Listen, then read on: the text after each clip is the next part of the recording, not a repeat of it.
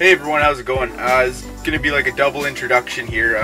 The carving turns out great, don't get me wrong, but I do this thing sometimes where I press the record button and it stops recording, and I'm under the impression that it is recording. And I did that about 5 times during this video. Just really tired today. So there are chunks that are missing. There's one part that I just couldn't leave emptied, so I had 2 cameras running. So it'll you'll see it, right? If you guys have any like comments or get lost at any one point, just drop it in the comments. I'll pay much attention to this one, just being quick to respond to you. Hope you guys enjoy the video. Don't forget to subscribe if you haven't done that already to keep up to date with the uploads. Trying to upload once every week, and next week I will be doing a raccoon tutorial. I had a comment or a request for that, and midweek I'll be uploading I had a couple people ask me to do a video on how to sharpen the chainsaw properly and just general maintenance around that. So I'll probably send something like that up on Wednesday. Alright guys, enjoy the video. Hey everyone, how's it going? Happy Friday. Today we're carving a fish. Really nervous, so bear with me here. I've got a picture, oh god. Got a picture of it's a sockeyed salmon, is what they call it out here in BC. So I'm going to give that a go on this little bad puppy here. I've got about a 2.5 foot log, and we're just going to do him like this. Yeah, kind of bent with an arch to him, so he's kind of jumping out of the water. And the first couple of cuts are pretty simple. The whole carving is just really simple. The whole finishing process is kind of where the hard part kicks in here. So I'm going to go ahead and do my first couple of cuts, and I'll show you where those are after they're all cut out.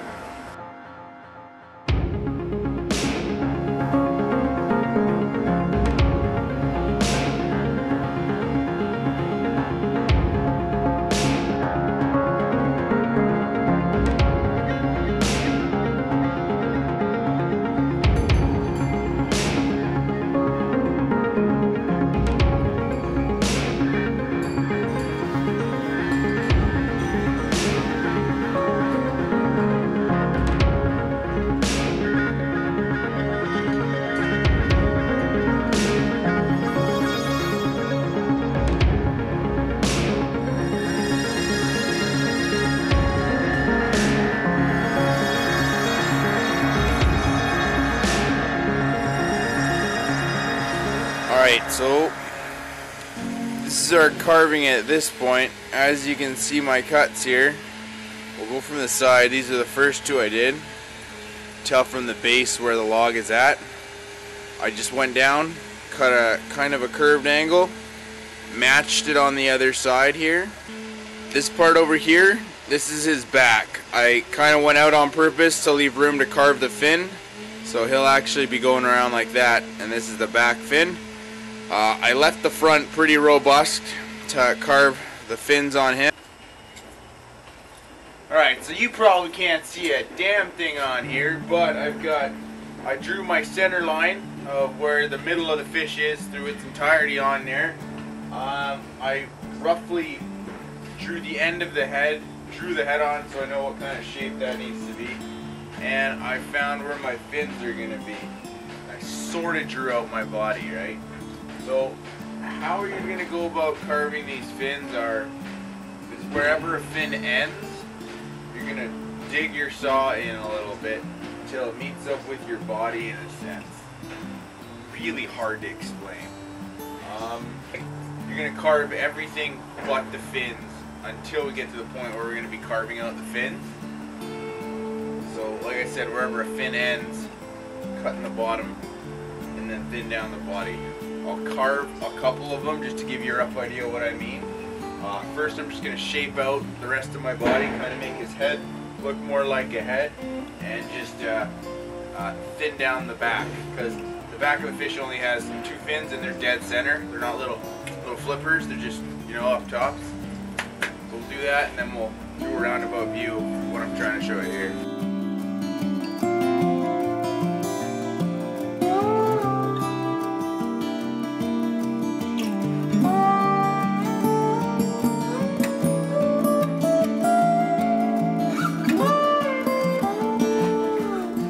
Alright, so essentially what I just did here is I just kind of turned them into a triangle, right?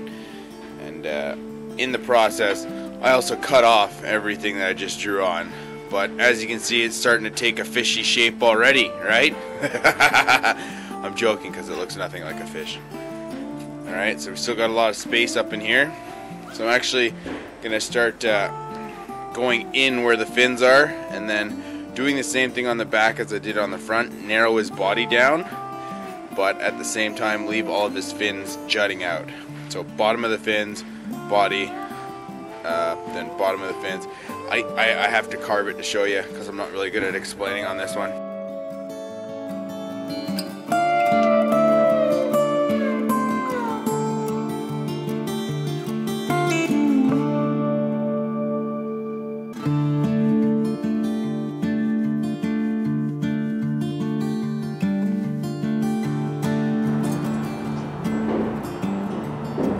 Alright, so as far, I didn't narrow the top down, but I should have done that.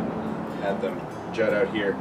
But what I mean when I say carve your fins out, you're going to go where the two main fins on the side are. There's one right below the head, and there's one almost in the middle, dead center of the fish. And then I think there's just one down at the bottom here. So I'm going to leave that for now.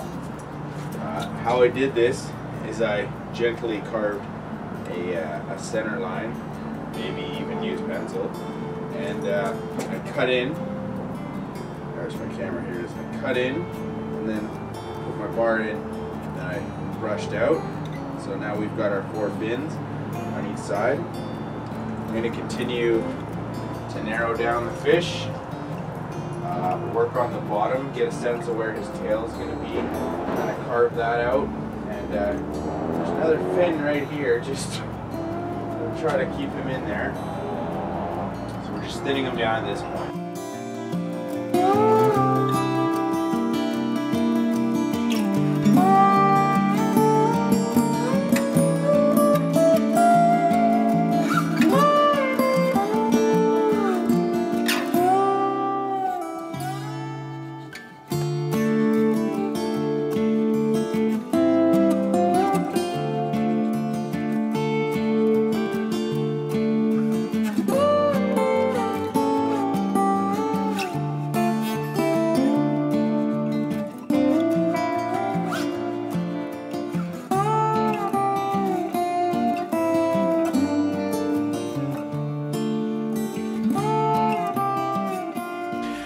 So this is the fish so far. I've gone down and I've just really sanded it to a place where I'm happy with the shape. There'll be a final sanding, of course. Now he's still relatively chunky, and you're gonna want to keep him relatively chunky just for the sake of making little boo-boos on the fins. I'm gonna give you guys a close-up and show you how to do one fin, and then I'm gonna just go ahead and do the rest of them. We'll get close in here, but essentially what I'm gonna do is I'm just gonna dig underneath a little bit and then shape them out, and then just kind of leave them sticking out. When you're done the fins though, the carving becomes quite delicate, to the point where if you accidentally hit a fin, you're gonna break it. And then we're gonna do the mouth, but first let's get one of these fins done.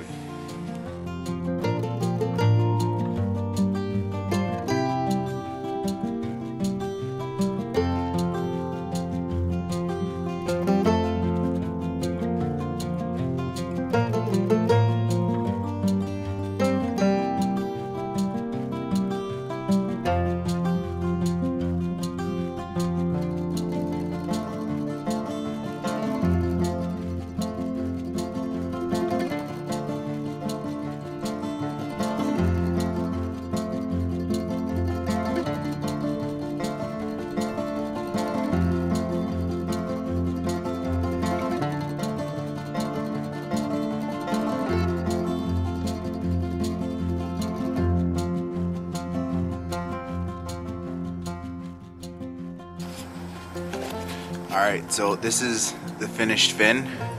It's nothing too special. All I've done essentially was I cut under with the chainsaw to about halfway where the fin is, So half is not attached, half is attached. Then I drew on the shape where I wanted the fin to be. Then I just shaved it down on either side. As you can see from this angle, half on, half off, gives it more stability in a sense. So when we're finishing it, we're just gonna draw lines to make them fin-like. So I'm gonna go ahead and do the rest of them and just finish shaping out the body. Should probably add on the back fin, all I did essentially was thin down the body to the point where I found the center. Then I just sanded down both sides of the fin and just continued shaping the body. We're gonna have to do that down here and on the one underneath the body here.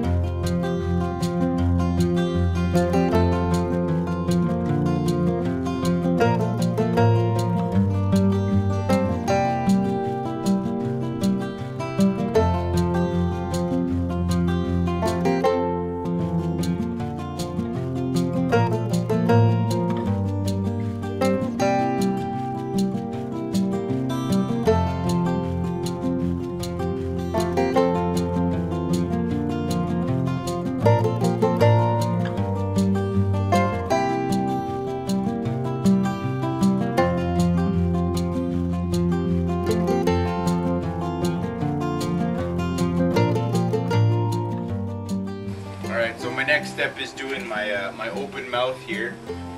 So I'm actually going to draw the face on with the marker and then probably just cut in with a chainsaw down to the open point, and then everything else is going to be with die grinder, Dremel, and flap sander. Now depending on what fish you're doing, they all have different faces. This one's relatively confusing. It's got an open mouth, a hook jaw, a pointed bill, just a nightmare of detail. So I'm going to draw them on there and we'll get cutting, and I'll get a close up in here when I'm going at it.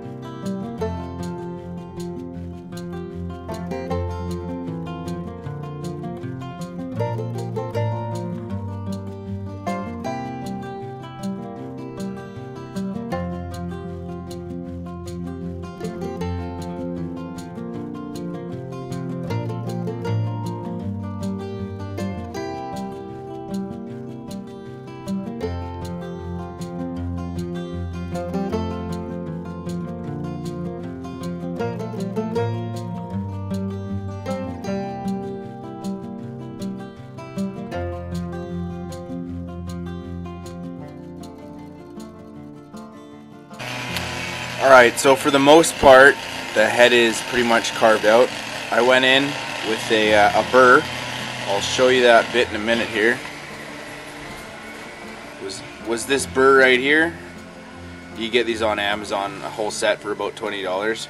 And then I went into the mouth with my round bit, ½ inch I believe it is, just to give him some depth on the inside of the mouth.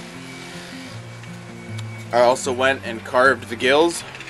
You can get an idea of where these go by looking at your reference photo. Carved the bottom of the mouth here. And for the most part, I'm just going to be sanding this one and doing some lines on the fins. and then finishing off the tail, and then I'll be using my power gouge to kind of give the impression that there's waves down here. I'll sand it up real quick and draw the lines on the fins, and then we'll jump down to finishing off the base. Alright, so I just simply went down and touched it with the grinder to give it that appearance of fins. I used a dull backing pad, which actually burns the wood as opposed to sands it, and gives it a nice little groove. It's the other side. It's looking spectacular. Now moving on to the base. Now you want to give it the impression, well, I'm shooting for it, the fact that the fish has just come out of the water. So given the direction in which it's going, the waves will be flying away. So I'm going to go around with my power gouge around the backside. I'm going to go in once, lower it down, then in again, and kind of give it a hooked feature to look like the waves are jutting up. Now, I've not had very much luck when it comes to carving water, so I'm going to try my best here. Bear with me. Water is a very hard element to capture when it comes to carving, in my experience. So I'm going to give it my best shot. If you don't have a power gouge, I suggest making a line with a chainsaw, and then digging it out with the 1-inch ball on the die grinder.